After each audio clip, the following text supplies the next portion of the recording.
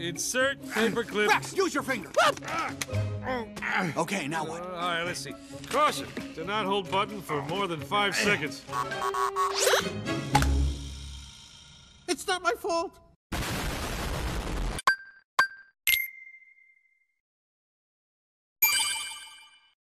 Toy Story 3. The conclusion to Toy Story, or at least it was until Toy Story 4 popped up, about growing up and focusing on the duties of life, but still having your imagination and being able to give that idea to others. It was a fantastic movie and it's probably among a lot of people's favorite Pixar film. It also got me very close to crying in the theater, by the way. Plenty of people did cry on that day though. Anyways, with the recent Toy Story 4 releasing, I said, why not look back on Toy Story 3 and more specifically, the video game for it.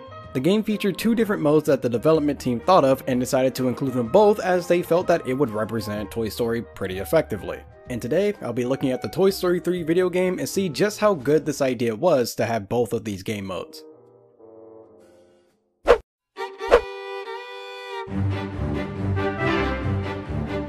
Now, with there being 2 game modes, there are 2 stories to this game.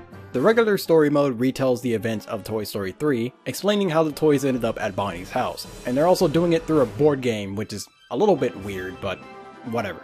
Basically, it's the same plot as the movie, but explained after the fact. It's about what you would expect, though it does add a few things and also takes away a few things. For one, some levels are made up in order to be a representation of the playtime that Bonnie had involving a witch that makes the room flooded with coffee that leads to a rocket ship in outer space, and later that same witch attacks a ghost town with explosive muffin creatures. I really wish I had that kind of creativity for my videos. Instead, I have a review series using a Danganronpa character going to multiple dimensions of cartoons and movies while being insulted by a nanite from Generator X that's supposed to have the personality of Bill Cipher from Gravity Falls. I really wish I had that kind of imagination. Also, remember that video game sequence at the beginning of Toy Story 2? Well, that was turned into a full-blown level, and some moments that are from Toy Story 2 are in this game as well, and that's actually playable. This game mode does take away the whole incinerator scene when the whole cast almost dies, which makes sense as that's a really big spoiler for that movie. Also, when I first saw that scene, I actually thought they were going to die. Pixar, I was almost traumatized as a kid. Don't do this to me.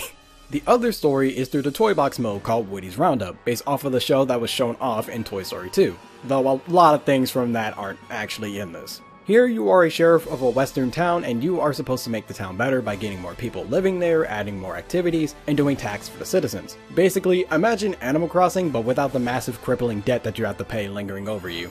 Having this be simple and vague is fine, especially given how the game mode works, which I'll go more into later. But again, the story for both modes is good all around. I just wish that the rescue mission wasn't so short, and for some reason Mr. and Mrs. Potato Head aren't in the game at all. They're actually not in either mode. If anyone knows the reason why, then let me know, but as far as I know, they're just not in there.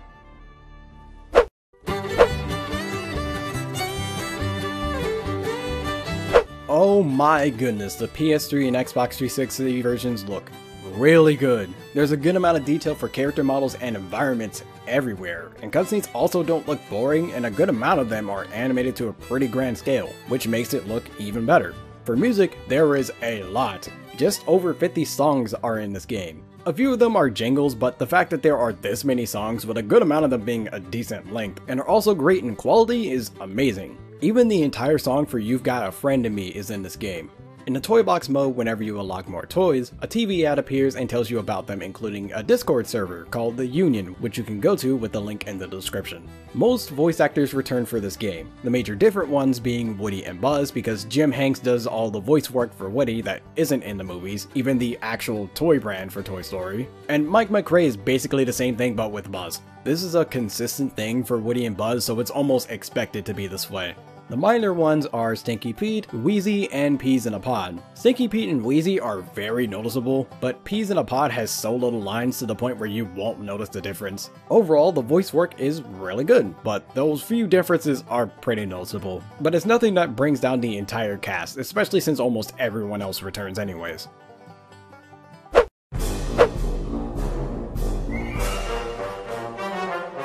For both game modes, you are able to play as Woody Pride, Buzz Lightyear, and Jessie. She's the only one that doesn't have a last name, by the way. Now, though you can play as all of them, both game modes have different rules to them.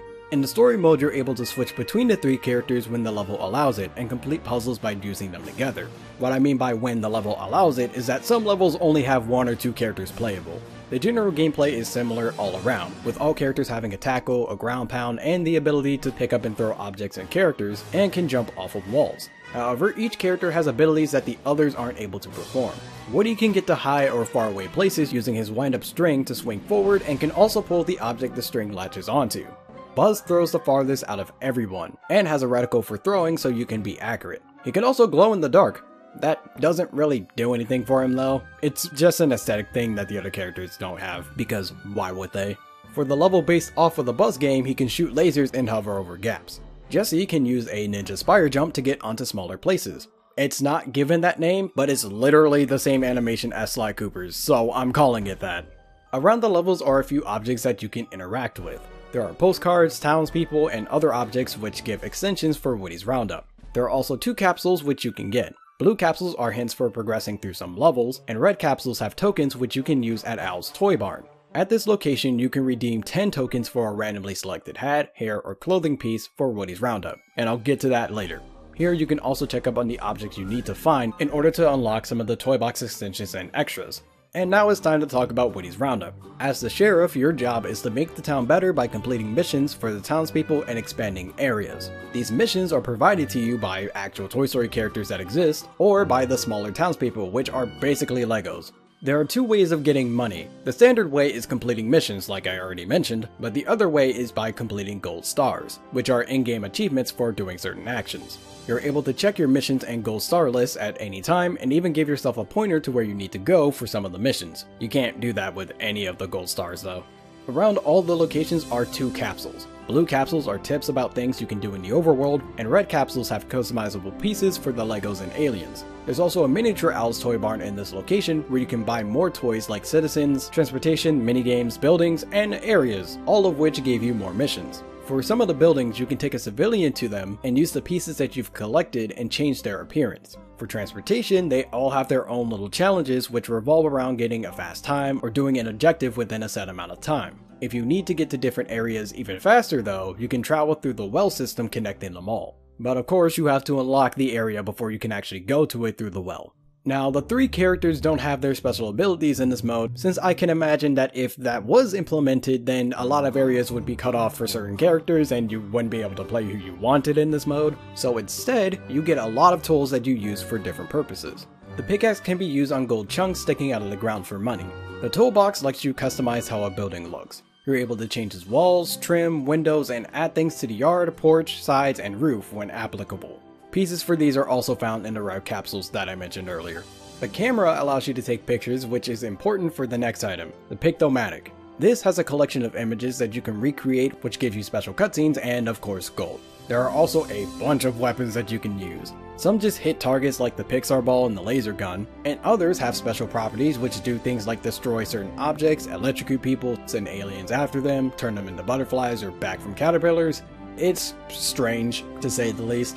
By the way, once you unlock more areas, you can change the overall world to a certain setting of the sky, such as day, night, creepy midnight, or bright afternoon. I'm making up the names for the last 2, by the way.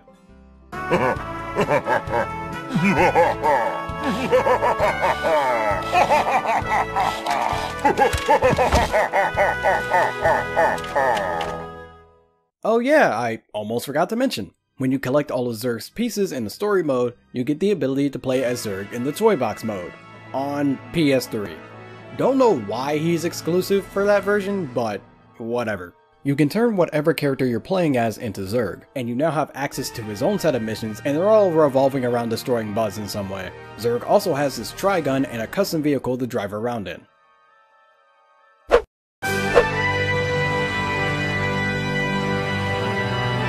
In the story mode, there are multiple ways of solving some problems for missions, which promotes creativity. Even for the levels that only have one character, you do have to think a little bit sometimes in order to get through the levels and time yourself accordingly. This also gives a decent amount of emphasis on the trio of toys using their teamwork to solve problems and have their unique abilities mean something when it comes to completing the level and getting extras. I will admit though that the story mode is really short and can be beaten in about 2 hours. Maybe 3 if you're trying to get all the extras in each level. However, Woody's Roundup, in my opinion, well makes up for that with the amount of content that it provides. All the stuff that you can purchase leads into a load of missions. And speaking of which, even though there is so much stuff to do that ends up getting you money, on an average playthrough of it, you'll never be able to just flat out buy everything as soon as it's available. And it's mainly the different areas as they cost quite a bit of money, so getting more stuff feels more like you earned it instead of it just being given to you. There are so many activities that you can do that it honestly didn't feel like the story mode would ever end, which is a really good thing considering the type of game mode that this is. Most of the areas you unlock have their own level inside of them, with their own red capsules to get. They have their own missions and other tasks that you can complete, and if you're wanting to go even more out of your way, you can complete the gold stars or pictomatic images for more gold. There's even special events that happen from time to time, like enemies invading from the other areas, so you have to take care of them, or bandits halting the stagecoach or robbing the bank. You can even watch buildings that you purchase be made before your eyes, or you can just go off and do whatever and the game will just let you know that the building's done. Plus, there are capsules that have decorations and costumes from other Pixar franchises like Monsters Inc., The Incredibles, WALL-E, and Finding Nemo. And if you want to go even more out of your way, collecting a bunch of the stuff from the story mode also has its own contribution into unlocking stuff for the toy box mode. If the game was entirely this game mode, then I'd be perfectly fine with it. But the best part about this game mode though, is that you can be as corrupt of a sheriff as you want to be with no repercussions. You want to constantly throw people into buildings and wells? You can do that. You want to paint the buildings and dress people however you want them to, no matter how dumb they look? You can do that. You want to rig a mayor election? There's literally a mission where you do that. You want to let the bandits rob the bank all the time and have enemies constantly going through and turning the townspeople into caterpillars, stone statues, and attempting to kill them, which would lead you and your entire town in crippling debt that doesn't ever need to be paid while you go along a skate park in a monster truck? You can do that. The possibilities really do feel endless in this game mode.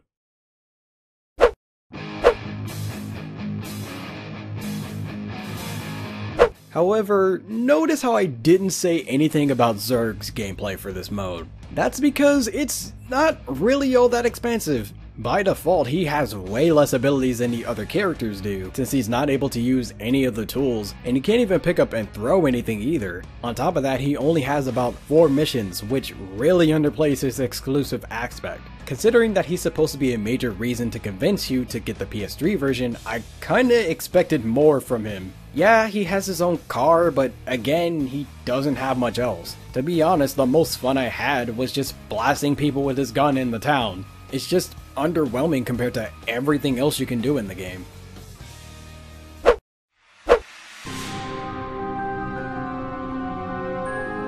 Most of the time in the toy box mode, there are loads between areas. I'm not sure if any other version has this, the Xbox 360 version might. But I'm fine with this because 1, it's usually a short amount of time for loading. The only times where they're long is whenever you're going to and from car locations. And 2, if it didn't do these loads, I feel like Woody's Roundup would drop the frame rate immensely, especially later on when you have a bunch of stuff happening at once.